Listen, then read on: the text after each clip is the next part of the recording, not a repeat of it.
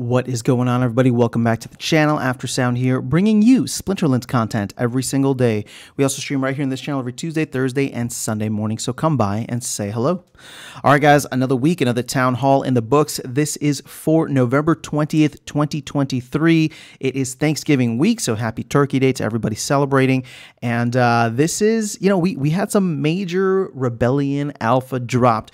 Now, I don't want to keep flipping back and forth, and so I did a separate video kind of covering all of the new cards that were kind of like teased out, the stats, abilities, all that stuff. So check that video out if you want me to do, or if you're looking for a deeper dive into those. What I was just focused on really was what the team was saying, not what the team was showing, but what the team was saying for this 5 biggest takeaways. So let's go ahead and jump right in. My only caveat is the usual disclaimer that this is not a full summary. There is a written summary officially from the team, as well as many other content creators that put together, solid video summaries. So make sure to check them out, show them some support. This is just the 5 things that stuck out to me, and I wanted to share them with you. So number 1, and this is probably the most important, as of now, right, Land 1.5 and Rebellion are still on track for delivery. Now, when it comes to Land, that kind of means nothing. Sorry, just got to say it, right? But as it stands right now, there hasn't been, with all the different bugs and stuff like that, there has not been any talk of delaying it any further than November 28th, which is what we're still kind of like, hoping for at this point. And then, of course, Rebellion is now set to come literally a week later than that on December 5th. So those dates have not shifted. I personally hope that they do not shift at this point. Here we are. So Land, Rebellion, still on track. We'll see how things go. But as of now, that is very good news. And until we hear otherwise, I'm just gonna roll with it. That's what we got. Okay, number 2, they teased this new ability that I have just been so excited about. If you've jumped on the live streams or seen in other videos, I've talked about the fact that my experience having played some of the play testing tournaments so far, the ambush ability. It is awesome. Essentially what it does is it creates a round 0 for the game in which any units that have the ambush ability are able to carry out their normal things, right? Obviously attack, but if there's any other things that they need to do that are part of their normal, turn cycle, they will take care of that in that first round 0. So to me, I thought it was going to be OP at first. I definitely have been abusing it in the play testings because it's just so fun. And obviously there's they showed one unit today, the one that Bulldog had teased on his stream a little while ago. They showed that unit in kind of like all its glory, so now understand what it looks like. But there's one thing that I just want to highlight here, and I'm not going to say anything further than this. I'm just going to point to what was kind of said in the town hall from Call Me Tim. So shout out to Call Me Tim, who's been designing Rebellion, in which he said the team is exploring ways in which, this ability can be given to anyone. And so I'm paraphrasing there, but I want to point that out because I don't want it to just get lost in the shuffle. I think it's going to make things really interesting if they can figure that out. And I'm gonna leave that there. That's all it is. I'm really excited for this ability because back in January of this year when Matt was talking about Rebellion coming in and bringing in just a new type of game mechanic, that's exactly what I was looking for. So now we got the summoner tactics. Now we got the ambush ability, which is essentially this round 0 where you can kind of go in and make use of monsters, or make use of monsters and abilities. What was interesting is that Call Me Tim said the main meta within Splinterlands right now really is speed. So being able to kind of circumvent that without changing anything within the speed, or changing cards essentially, this is a really creative way, in my opinion, to go and try and do it. Now, maybe it's overblown. Maybe I'm hyping it up too much. Like I said, it's been one of the most exciting things for me to try to pair up to see what synergies work well, simply because maybe it's new and shiny. But I will say that I think once everybody has the ability to give it a shot, you're going to get addicted just like me. So ambush ability, I'm glad that they finally announced it. I hope that you are as excited about it as I am. But yes, it's going to be sweet. Okay, number 3, they've talked about this in the past, and while it may not really impact Rebellion as a whole, one thing that I think is important to call out, and just kind of like at the looking at this from a much longer perspective, is that they do want to get to a place where the game has a little bit more freshness to it, or lack of staleness. I know those seem like opposites, but it's just like the two things that were mentioned, right? Abilities. They want to be able to cycle abilities in and out. So, for example, there might be some abilities in Rebellion that you just don't see, right? You're used to seeing them in other cards or in other sets, right? Maybe they were prevalent in Chaos Legion, and maybe you think that like, oh, because they were in Untamed, somebody has to like repeat it and bring it in for Rebellion. But at the end of the day, what they're trying to do is just keep the game fresh by not just throwing everything out there into the mix. So it sounds like that they are planning, again, maybe starting with Rebellion, but definitely further out, to cycle abilities in and out just so that, the meta doesn't get too crazy. I mean, if you want to go play in Wild and you want to have access to everything, then awesome, right? That's exactly where you want to be. But for the modern meta, I think what's going to be really interesting is to see how they go about doing this to keep things very interesting. The other part of this was element specialties, right? So your water, fire, death, life, and earth. Right now, everybody's got kind of a mix of everything. And so what my guess is that as they move forward, different elements are going to start to specialize in certain areas. I don't know if that's in certain attack types. I don't know if that's in certain abilities or certain, monster types or unit types. But overall, it's kind of cool to see, or at least hear them talk about the fact that this is the long-term plan. They really want to start separating out the different elements so that you can not necessarily go only with one element, right? Obviously, if you can't, the bigger your collection, the better your chances of winning.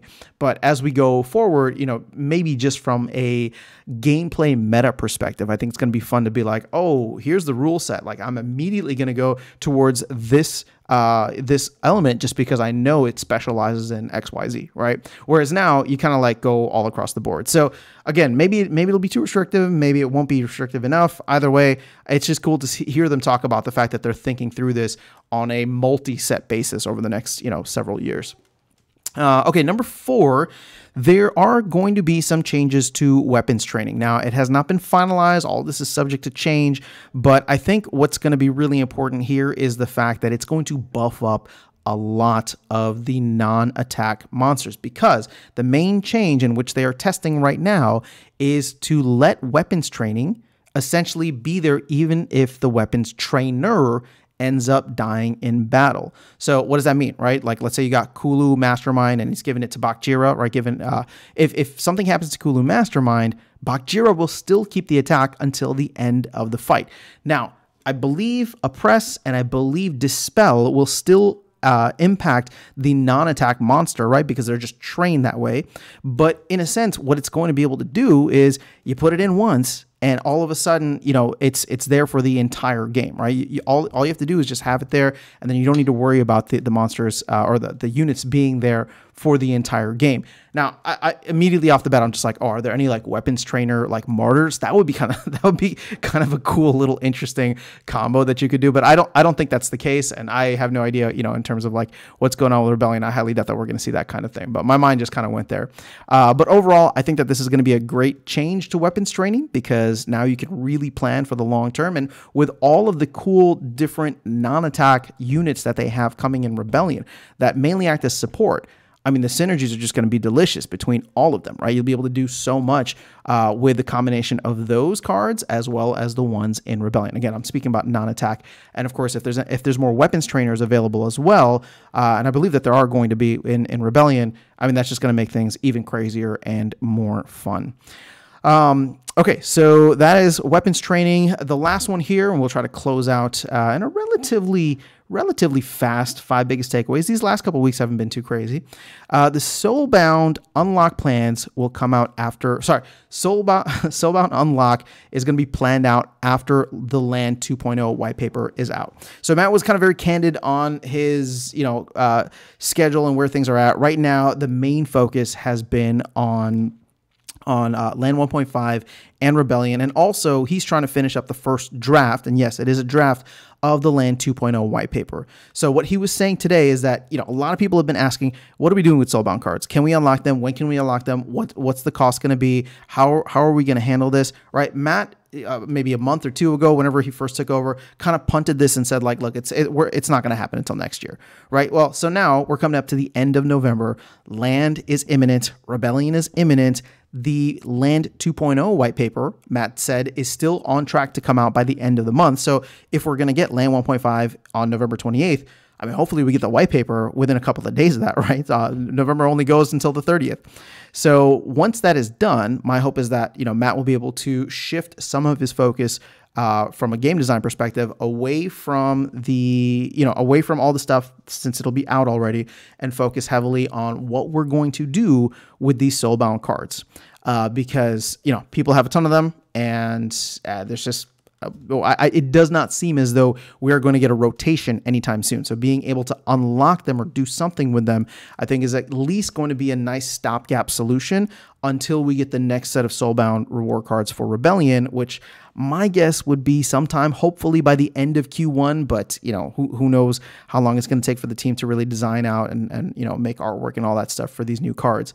Plus the Rebellion core set is going to shake up the meta so much that, in a way, you don't want there to be too much, right? Let's keep it fresh. So we kind of want to be able to push that out while also making it so that everybody who wants to have a card that they can now can go and get one. And anybody who keeps continuing to receive these cards, or these Soulbound reward cards, if there's a market for it and people want to buy them, well, then they can unlock them and get some kind of reward from that. Because right now, what sucks, I don't even want to say like financial reward. It's just, if you get a chest that gives you a card that you already have maxed out, it's like, well, what are you going to do with that? There's nothing that you can do at the current moment. You can't go trade it for something else. You can't burn it for DEC. You can't do anything, right? And I'm not saying that they should be burnable for DEC, but at least once the market is opened, I think that's going to be a major thing.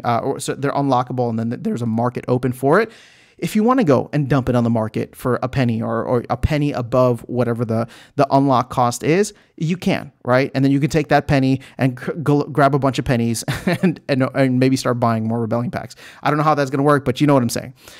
So that's kind of where the plans are for Soulbound. There's obviously a lot of conversation about that right now, but hopefully we will get some kind of, if not clarity, at least direction on that soon of where Matt's head is at, because it doesn't seem like he's been focused on it at all, as he has been very focused on getting all these things out. But in the next 2 weeks, 2.5 weeks, I mean, everything that they've been working towards, minus Soulkeep, of course, everything that they've been working towards will hopefully be out. And, and he did mention, just, I guess, a quick Soulkeep thing. He did mention that they're still trying to work on that. So there's no plan in place. They're trying to get a plan, but there's nothing that they have for Soulkeep. So for everybody salty about Soulkeep, keep being salty. There's no change yet. So we'll see what ends up happening with that. But otherwise, a pretty solid town hall. A majority of the time was spent with Nate and Call Me Tim going into a lot of the abilities and the new cards stats that were released. So once again, just a reminder, I did a completely separate video on those if you want to go check those out. And obviously, when the new cards are actually revealed and we're able to play them on the test server. Oh, speaking of which, that the time frame for those being on the test server sometime next week, right, a week before Rebellion, seems to still be on track as well. So when those do come out, we will be doing deep dives here into all of the cards. But that is all I have for you guys in this video. Let me know your thoughts in the comments below. Otherwise, I'll catch you all in the next video and see you around the game. Take care.